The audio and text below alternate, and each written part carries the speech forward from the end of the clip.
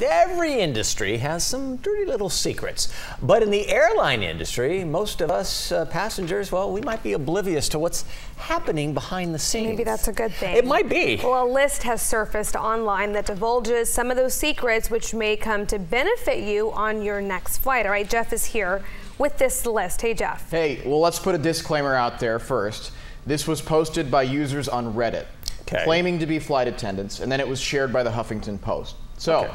We don't know if these users really are flight attendants, but we're going to take you through the list regardless and just to show you what they are saying about some of these secrets. For example, one anonymous flight attendant writes, "On night flights, we sometimes hold off on meal service as long as we can so that you'll be asleep, then we'll have less to do."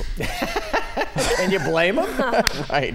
Another talks about those blankets that so many passengers ask for, especially on those long flights.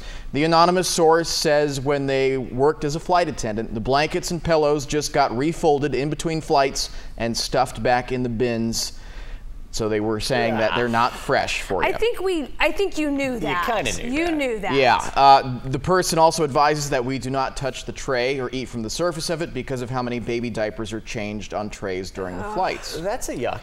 I know. Yeah. Another points out that when the pilot dims the lights during a night flight, they're not doing it so that you can sleep or feel more comfortable. They're doing it to prepare you for evacuation in case of an emergency. By dimming the lights, it allows your eyes to adjust to the darkness. That way, if you do have to leave the plane at night, you can see better. Your eyes are adjusted to it. A different source talks about the power of the captain, pointing out that the captain has the authority to arrest people, write fines, and even take the will of a dying passenger.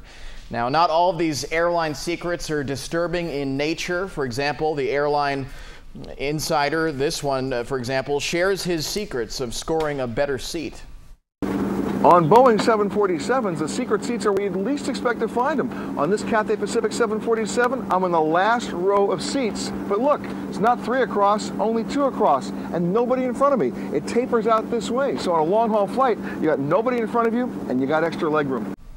And this one is interesting, too. Another person claiming to be a flight attendant says a lot of passengers don't realize they can be upgraded to first class after takeoff.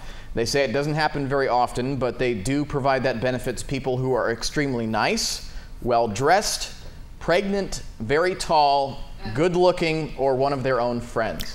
So is it unethical to get the belly bump, the fake belly bump? Would that be unethical? No, might want to try that trick sometime. Yeah. And I've never been bumped to first class, so I guess I don't meet that criteria. Yeah. Yeah.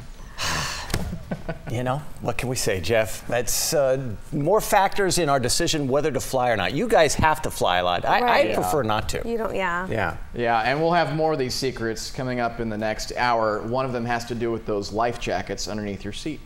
Oh. All right. Well, as we send it over to Rob Carlmark. Rob, don't you change your little girl on those trays in front of us on a plane. Don't do that. I won't do it. I won't do it. But I got to figure out how to be a tall supermodel who's pregnant and friends with the flight attendants to get bumped up. Super nice. Yeah, I just got to get those things ticked off the list.